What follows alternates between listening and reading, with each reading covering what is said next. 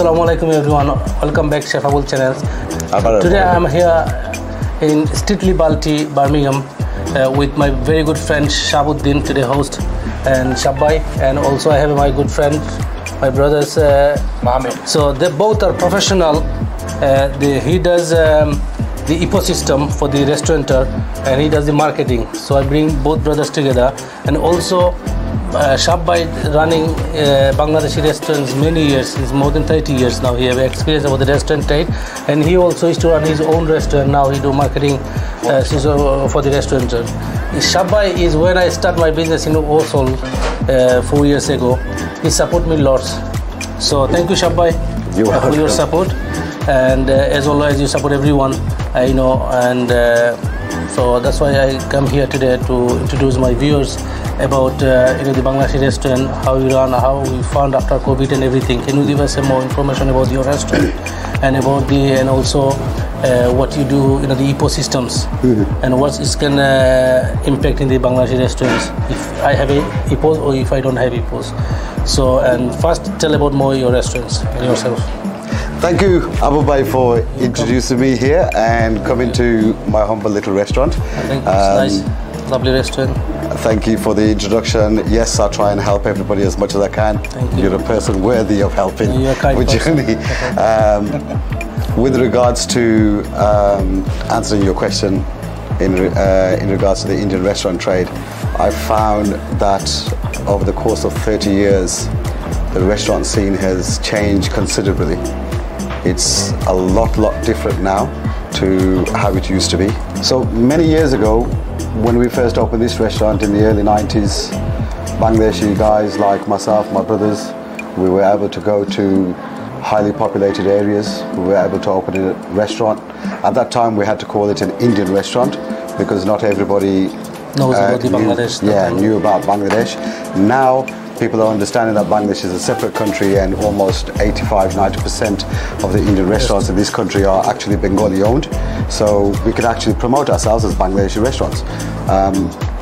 To emphasize that point, I will say to you that I've just recently changed the menu here, and alongside changing the menu, I've introduced favorite Bangladeshi dishes such as uri bisi mas. It's on the menu. It's a very good seller.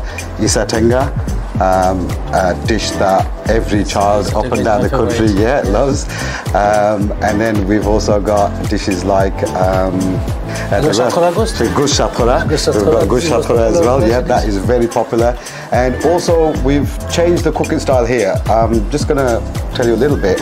I've had to change the cooking style simply because I've noticed that the dining scene over the last 30 years has completely changed. When Indian restaurants, Bangladeshi restaurants first popped up in the United Kingdom alongside the Chinese, there was only a choice of Indian, Chinese or fish and chips. That's what people could choose from to eat on a regular basis, on a weekly basis. So it wasn't that difficult then.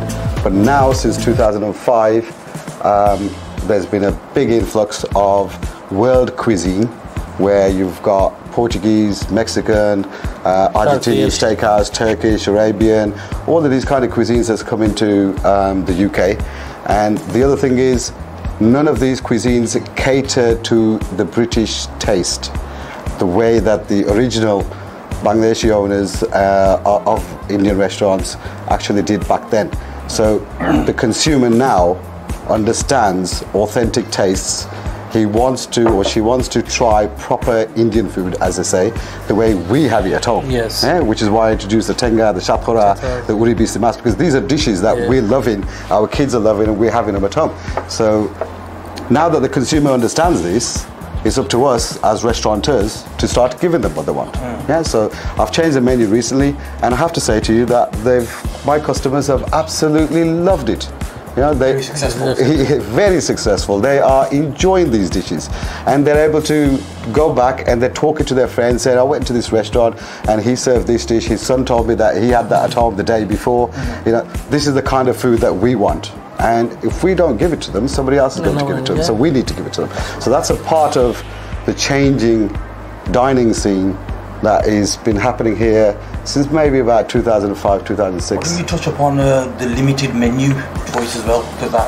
Yeah, we need to. The other aspect of restaurants, if we're going to talk about restaurants suffering. Shabbai, this has been nearly more than 30 years, this restaurant. 29. 29 This year will be 30. 30, okay. Congratulations for the 30 years Thank you. anniversary.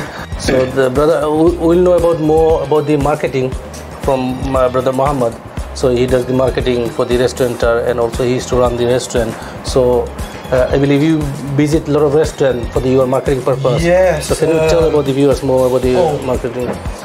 Then we'll know about the Ipo's afters. I've worked in the Indian restaurant market since I was 13, so I'm quite familiar with the trade. And over the past 5-6 years, I've helped hundreds of businesses market themselves on platforms such as Instagram, Facebook, TikTok and Snapchat. And what I've come to understand is, before it was almost a choice whether you can market yourself or not on these platforms, and now it's come to a point where it's almost imperative. You have to do it, and if you're not doing it, then you need to get a professional in to do it for you, because all your customers are constantly swiping. They stop at a traffic light, what they do, they pull the phone out and they're swiping. Wherever they are, they're constantly swiping, and if you're not being at the forefront of that swiping, then unfortunately you're losing out. You know, and one of the things is, one of the key things you'd have to understand whilst marketing yourself is you've got to use great imagery. Video content has to be engaging, and you've got to really respond to the customer. So when they're dropping a review and they're dropping comments, you've got to be on top of responding to these comments, because if you're not, once or twice they'll message and then eventually they just won't bother because you're not interacting with them. And unfortunately some other restaurant will, and then unfortunately you've lost that customer. Personally, I know about the Shabbai. He's very good on replying the customers, and he's very good on the social media as well. He's very active. Yes, so bring the customer in. So now these days, as a restaurateur, I have to be very active on social marketing. That's right. side. Yes. Then I can get. It used to be like you remember, we just rely on flying. Yeah, and newspaper ad. That's it. Then we don't bother anything. What's the reply coming, good or bad? So now you have to work on the TripAdvisor. You have to work on the Google reviews. You have to reply on times customer messages and everything. So more. We as a restaurateur, we have to be more focused on it now.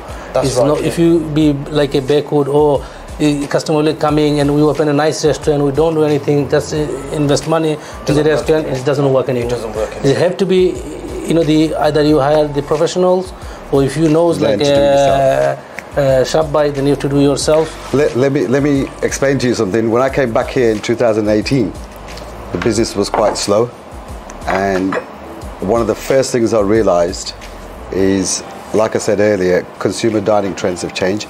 Social media is actually at the forefront of every dining scene that is out there at the moment. If you don't utilize the social media properly, you will miss out on customers. And that is something that I learned as soon as I came here. Like I said, we've had this restaurant nearly 30 years. I've been back twice to pick up the business after our previous partners haven't been able to run it properly. And the previous 2 times, I was able to come, and my presence alone here was enough to build the business back up. This time right now I came after 15 years from the last visit, and I found my presence alone is not enough anymore. Yeah, Shab's pull doesn't work. Yeah, so all of a sudden, I'm like, oh my God, if Shab's pull doesn't work, what am I going to do? And that's when I realized that everything's changed. So I had to learn how to use Facebook.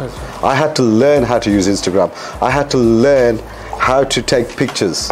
I had to learn how to take good pictures, because the initial pictures I took were rubbish and people weren't responding. I had to learn how to be engaging with people on the platform. I had to learn to have a relationship with my customers other than in the restaurant at the table. I had to learn to have a relationship with them on Facebook.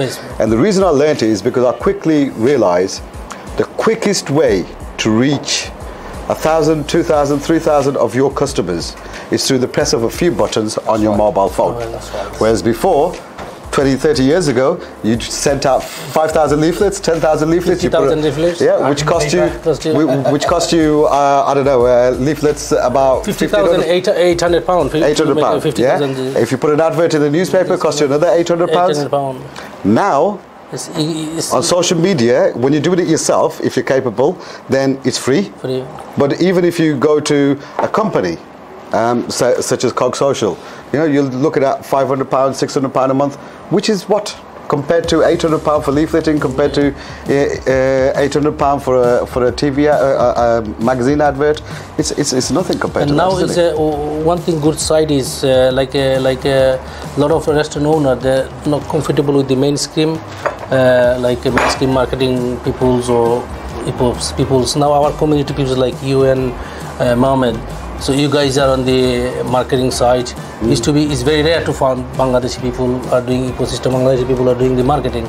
So now we don't need to afraid for that as well.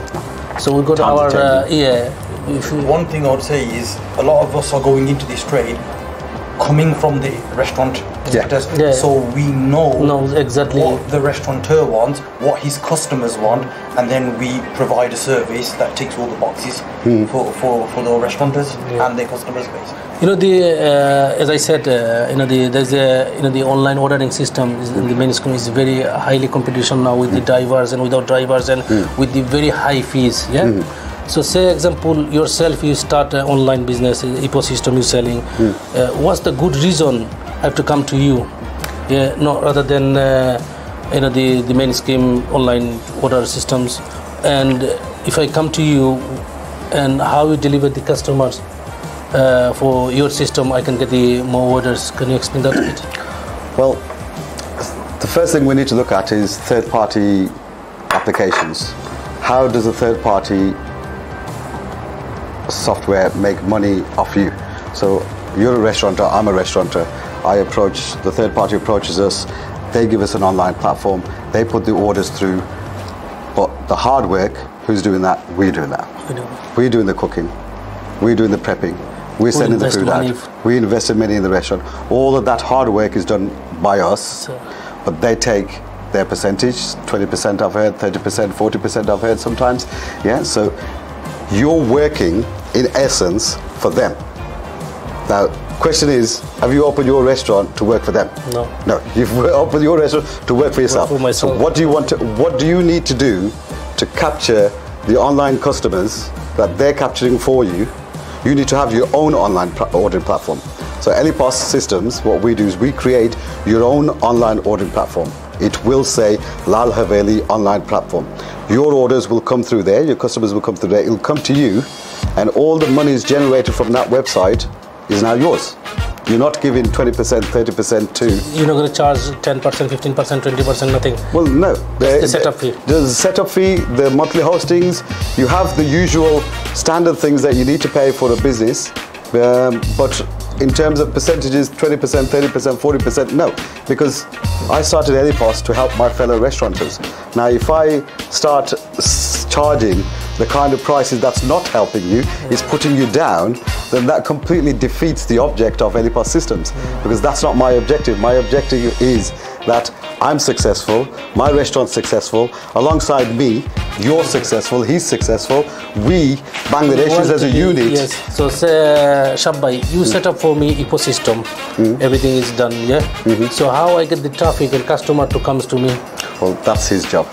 Well, basically, with a lot of people, because they're not marketing effectively on social media, they're not getting the traffic to their own online ordering system, whereas third-party platforms are actually doing the marketing on your behalf, but then charging you stupid commissions, basically. So if you learn or hire a professional to do your marketing for you on Instagram, Facebook, Snapchat, you direct that traffic to your own online system, and then you start to build a regular database of customers ordering off your platform without paying any commissions.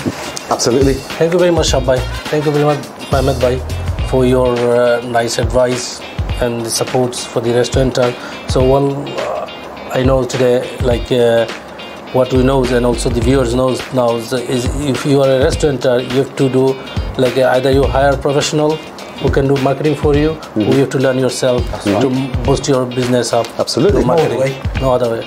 So now let's test one of your dish, one of your restaurant signature dish. Can you ask your chef to make for our viewers the recipes? Absolutely. Let's go do that. Let's go to the kitchen. Thank you. Thank you. So I'm here. You can see Streetly Balti kitchen. The chef Joel Bhai with me. So thank you, Joel Bhai. Allow me to come in your kitchen. Thank you. What you are going to show us today? Well, I'm going to cook morsa mackerel. It'll be freshly cooked, yes. It's stuffed with the red pepper. Okay. I'll be cooking that, and a railway ghost, and a lemon chili rice, which I'll be cooking in front of you nice. and preparing it in front of you. Okay. Hopefully, you should enjoy it.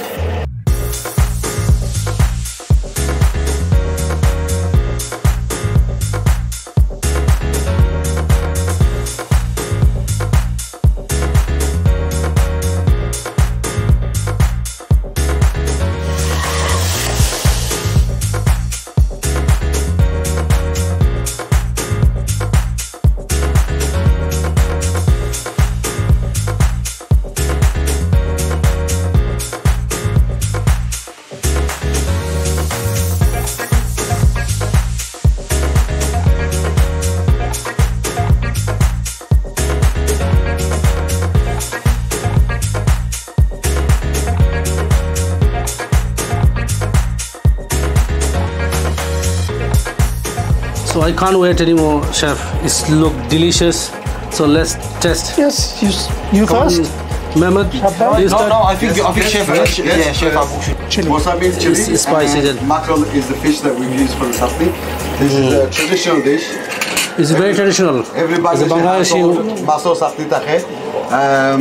and it's my favorite as well. It's presented really nicely and it's cooked exactly the way you have all your sapnis at home.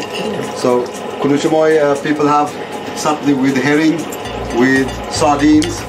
Here we've just done it with mackerel. Mackerel, yeah. It's very delicious, very flavory. It's real traditional Bangladeshi chutneys. The fish chutneys, yeah. Very nice. Taste this rice as well. I'll give you a lot of the honors. It's That's different and Let me unique. test That one. this. Yeah. You have to taste that sauce with a bit of that This is- rice. This railway dish, gust, Yeah. it is railway dish. You can get the flavor of smoky, Yeah. yeah, and the authentic taste of Bangladesh. And yeah, like authentic spice flavor in this dish have. Thank you very much, chef. 4 to Very 5 tender. hours to cook that dish. 4 to 5 hours. Complaining every day. It takes that long. But the flesh Prepare the meat. to prepare the meat very, in a very low tender. heat with the spice. This is why this is our signature dish, and also every single customer to date that has had this, they can bet that. absolutely love it. Definitely, they have to That be. is one. Wow. The thing about that is the Bengali This customers, the Pakistani customers, Indian customers, they love it. Everybody likes English it. customers like it. The foreign customers, everybody likes it. It is This is the popular. dish I like it as well. This is home style. It's a proper home style, and you presenting home dish in your restaurant. So thank you. You This is must the come to Streetly Balti and try this. What is it? Lamb. Railway ghost. Railway ghost. Ghost dish. Absolutely mind If you don't try it, you will miss it. I'm telling you, this is absolutely amazing. Thank you. Thank you, Thank you chef. very much. Thank you very much. Amazing. Hopefully you enjoyed today's episode. If you like it, subscribe it our channel Chef Abul's, and don't forget to visit Streetly Balti in Birmingham. Thank you very much.